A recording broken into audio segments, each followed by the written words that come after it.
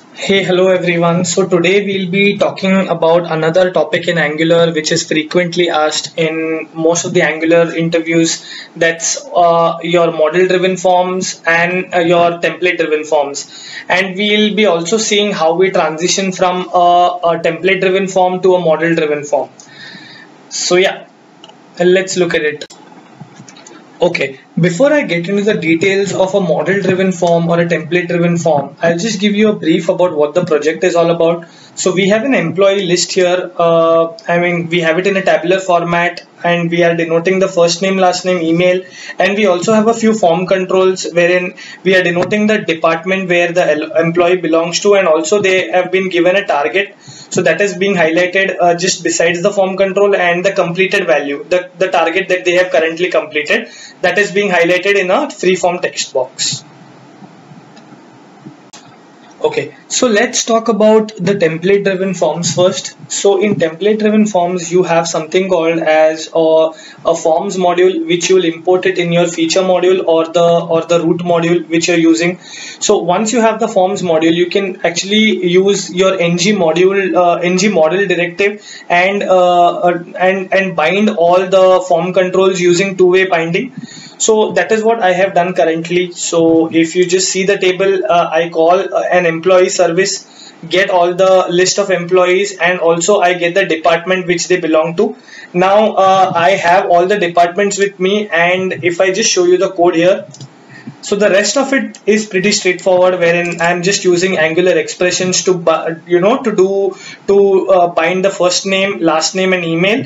But for department and target, as they are form controls, I have made use of the ng model directive, and I'm actually doing a two-way binding here by using the ng model directive, and same applies to the input directive. This is a freeform text box, and again an ng model is used.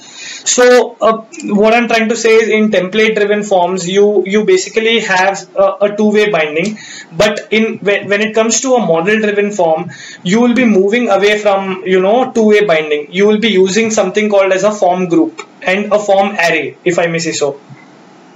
This video is not exactly a tutorial to explain you what a model driven or a template driven form works. So I'm assuming you all are already aware. Most of y'all would be aware of how template driven forms work, but in this video we'll be just transitioning from a template driven form to a model driven form. So in a model driven form, as I said, we have something called as form groups, and within a form groups there are multiple form controls. So you see there are like 10 rows within this table, and in each row there are like two form fields, right? So for 10 rows, we'll have like 20 form fields. Okay. So a person, say, who is new to Angular, what he'll do is he'll add these form controls using the the index that you have, or the index that you get in ngFor. So if I just show you, so what they might do is you have an ngFor and you get an index with that. Okay. So in model driven forms, what you do is, within a form group you have to specify all the form controls. So within the form controls, the form control name, so for different rows what they'll do is they'll append. So let's call this department. So for each department to be unique, what they'll do is they'll append the index with it. But that is not a very efficient way to do things in Angular. Along with the form group, you have something called as a form array, which we'll be using. And what I'm trying to say is, within the form group you'll have a form array, and within that form array you will have multiple form groups. Okay, and each form group will have two controls, that's the department and the target. Okay, so by doing this, this is a much cleaner way of achieving things, and a much efficient way to do things in Angular, instead of appending index and having multiple form control names within one form group. So let's quickly see how we transition from a template driven to a model driven form. So if I go to the code, so this is the component which has the table. The first and foremost thing which we'll need is a form group. So let's call this an employee form, and the type would be a form group. Okay, and then you will to create a form group, you will need something called as a form builder. So that's done. Now in ngOnInit, wherever we are calling the contact service, so before that what we need to do is we need to create the form. So this dot employee form equal to this dot fb dot group. So what this will do is, the form builder is basically used to create the form group. So this will create the form group for us, and within the form group what we need is we need a form array. So let's call this employees, and this will be new form array. Okay, right. So now once you have the form array ready, what you will do is you will need to create multiple form groups within it. Okay,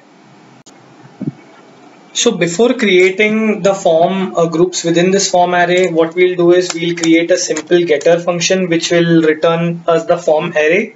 So let's call this employees form array, and this will return us a form array.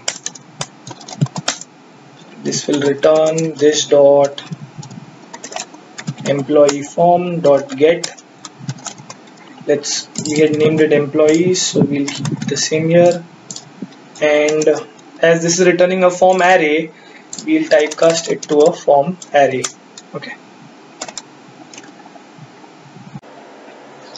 Okay, so now let's add the form groups to the form array. So we have already called the contact list service, which will give us a list of contacts, and this will be an array of objects wherein each object represents one contact in the table. So we'll iterate over the contacts and create that many form groups as we have the contacts. So let's create a for loop here. Let I equal to 0, I is less than this dot contacts dot length I plus plus. Then we will call the employees form array get method that we just created, and we need to push the new form groups. Okay, so here within this we'll be saying this dot fb dot group. So the form builder will be used to create a form group again, and within this form group we'll have two form controls. One is, if I go to the HTML, it would be the department. So let's copy that.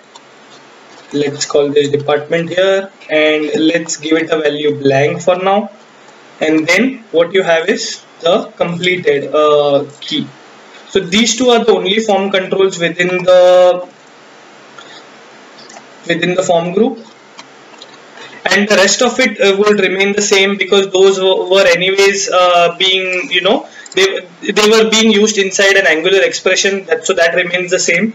So if I go back now, department and completed have the values. So we need to give the values that come from the service. Okay, so we'll first check if this dot contacts if it's defined, and if it's defined, then we need to check if department is defined.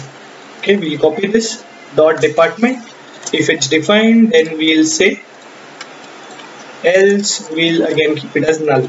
Okay, and similarly for completed, and mind you, the contacts interface is already defined on top. So if I just go to the contact interface, so department and completed are already there here. So coming back, so I'll replace this with completed. Okay, so now we have the form group, we have the form array within it, and we also have the individual form groups which represent each row in the table. Okay, so now let's edit the HTML, because we would need some changes there as well, because that takes into account, this is basically a template driven form. We need to convert it into a model driven form. So let's do that quickly. Let's quickly make the changes in the HTML template. So we already have the ngFor here. So we are going to iterate over the form array, and we have multiple form groups within it. So we'll be accessing those form groups with the index of the ngFor. So before that, we'll have to define the form array name, and also we'll need to tell what is the parent form group. Okay, so to define the parent form group, we'll say it's an ng container. Let's say this is form group. Form group, this would be employee form. Let's copy it from the component. Okay, there won't be two square brackets, there will just be one, and within this there will be another ng container form array name. So this would be employees. Okay, so within this you will have the tr tag which gets repeated, so we'll cut that from there, paste it inside our ng container, and then here we need to define the form group name. Form group name. Okay, so this would take into account the index that we get. So our index here is I. So let's call this I. Now we need to convert the ng model to from two-way binding to a model-driven form. So we have something called as form control name, which would be department, and here if I remove this, the form control name here is completed. Let me go here. Okay, we'll save this. Let's go to the UI, refresh the UI, and there you have it. So we have successfully, converted a template driven form into a model driven form, and all these are dynamic form controls that you see. And we have also used an ngFor to iterate over the form groups within a form array. So people who are having difficulty, to iterate over a form array can always, use this method. This is a much cleaner way to do things instead of, having multiple form controls within the employee form itself. So yeah, so if you like the video, do give it a like, do share it with your friends, and thank you.